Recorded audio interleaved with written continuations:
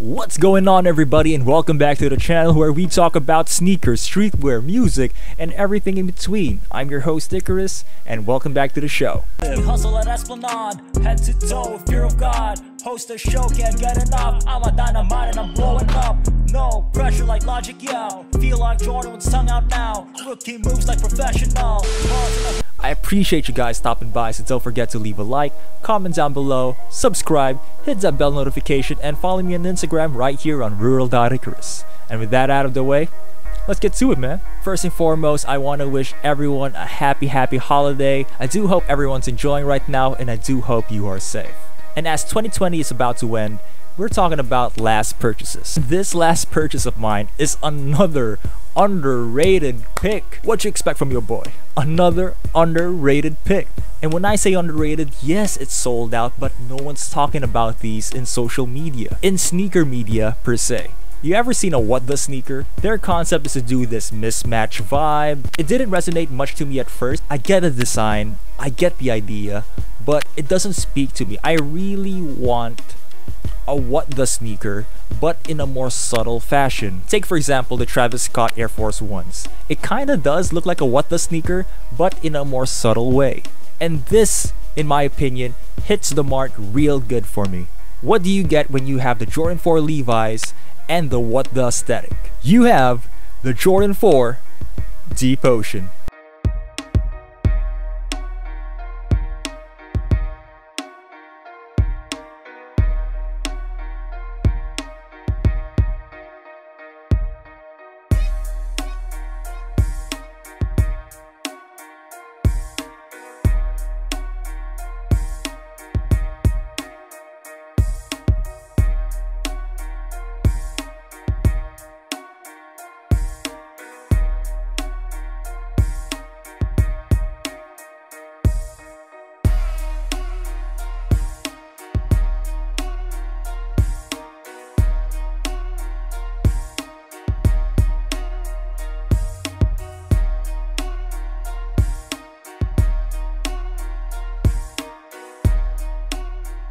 Boy, I've been waiting for this pair to release this December all month long. It was originally released earlier in December in the sneaker site and a little later in the Titan site, and of course, this shoe was an instant seller. I do think that they released in Jordan Brand Manila, but I don't know if they still have sizes available. The Jordan 4 Deep Ocean, nicknamed the Sashiko 4s, is a model heavily inspired by Japanese patchwork, and it retailed for $200 or roughly 10,000 pesos here in the Philippines. And I immediately went to the secondary market and grabbed my pair because I really like this design, and I have a feeling this would go up in value over time just because of its unique design and its unique craftsmanship. And the design translates well to its story with its all-over canvas and twill upper. But before we get to the shoes, I want to talk about the box. Bam!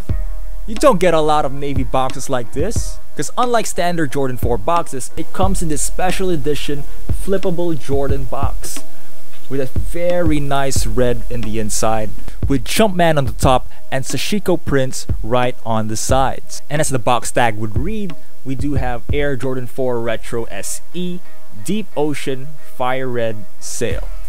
And again, opening the actual box, we have this very nice pop of red in the inside, and we get the shoe. And here we go.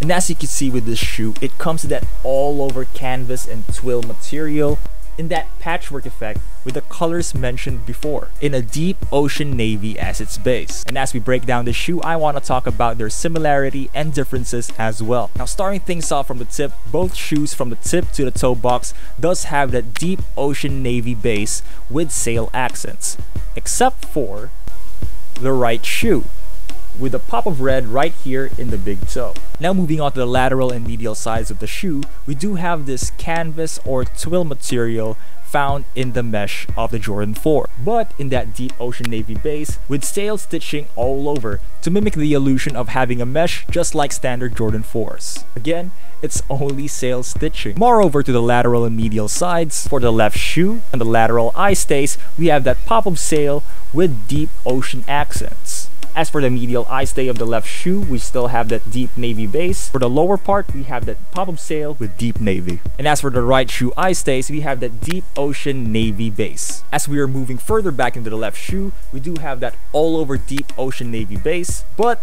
with a pop of red in the lower medial side. Now moving back into the right shoe, we do have that all over deep ocean navy base, but with a pop of sail right here in the medial ankle. And as you know, both sock liners of both shoe are mismatched as well, one being sail and one being deep ocean, as well as with the tongue, one being sail, one being deep ocean. And compared to other Jordan 4s, it doesn't have that upside down Air Jordan 4 tag. Correct me if I'm wrong, but a lot of retro 4s have that tag, but this pair doesn't. And to cap things off here in the tongue, the right shoe does come in that deep ocean navy base with sail accents. Same with the left shoe, but with that pop of red right here in the medial side of the tongue. And as you've known, both shoes does come with that patch Jumpman sewn on the tongue. And one last difference of the shoes, they come in this default mismatched laces. The left shoe having deep ocean and the right shoe having the fire red laces.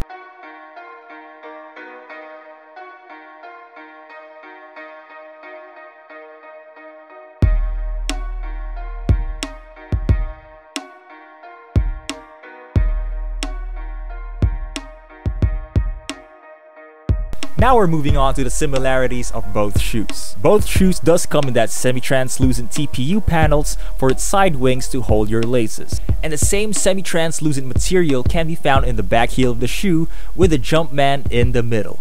And if you look closely, you can actually see patchwork right through. And as for the midsole and outsole, both shoes come in this very nice sail midsole with a navy heel clip at the back.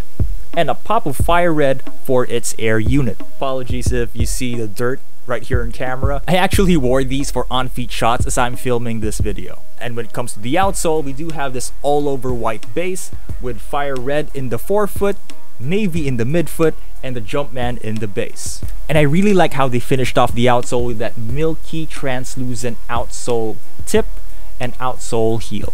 And as for comfort and fit, the Jordan 4 Sashiko or the Jordan 4 Deep Ocean does fit true to size, as I am a true size 12, and usually Jordan brand is consistent with their sizing department. Also, one thing I've noticed when I wore this shoe right out of the box, it can be a little stiff, probably because of the material used. But I do think that this shoe does need a little break-in period to adjust its comfort. Again, don't forget to adjust your lacing and your sock game because it would matter a lot when it comes to your overall fit. As for my advice for Wide Feet Gang, Sean Go actually posted his video on the Jordan 4 Sashikos and he actually felt that it was roomy for him. For me, it kind of felt alright for a normal size foot, so for me, it would matter a lot on your sock game.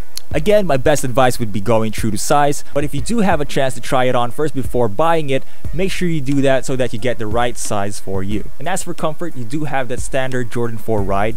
While not being the most comfortable shoe in the market, I am kind of used to the comfort that the Jordan 4 provides. So for me, just like the Jordan 4 Breads, the Jordan 4 Sashikos would be perfect for a casual everyday shoe. And compared to your standard Jordan 4 model, comprised of nubuck or suede or leather, this shoe actually comes in canvas and twill materials, and you don't get a lot of Jordan 4s in that.